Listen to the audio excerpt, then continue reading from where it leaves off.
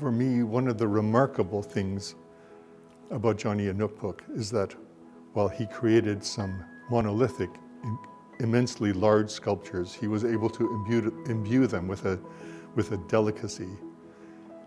I just find that absolutely remarkable. The details of a piece like this are just so breathtakingly beautiful. The woman's hair, her braids, even the belt.